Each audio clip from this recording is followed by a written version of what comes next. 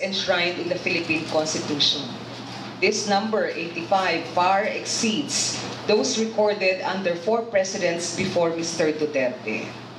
These 85 cases have made the practice of journalism an even more dangerous endeavor under Mr. Duterte.